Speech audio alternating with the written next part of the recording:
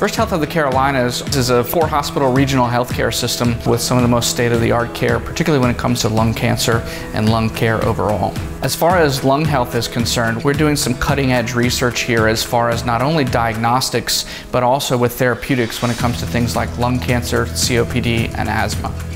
FirstHealth of the Carolinas offers everything you need for your lung health. We're able to do minimally invasive diagnostic and therapeutic procedures for a variety of conditions, from asthma to lung cancer.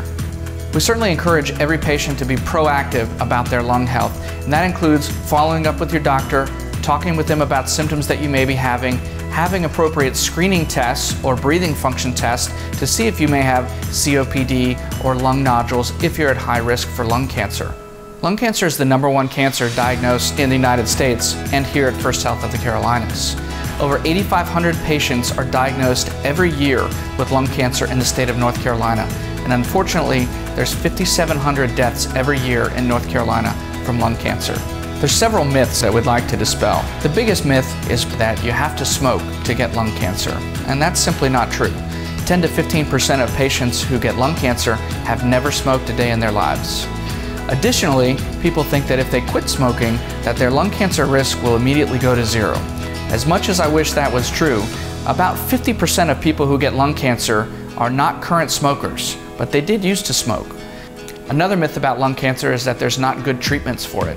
We know that at early stage there are a lot of options, from surgery to newer techniques like microwave ablation and radiation therapy that work very effectively for patients.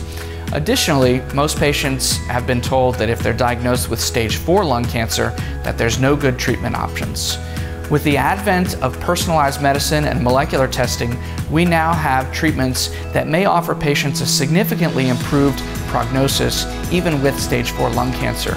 Therapies like immunotherapy, which harness the power of our own immune system, are now being used here at FirstHealth to help patients with their treatment of lung cancer. The focus of the physicians at FirstHealth is a compassionate and holistic one, and we use personalized medicine to treat you as an individual rather than a diagnosis. What that means for patients is that they can get the best care right here at home where they live,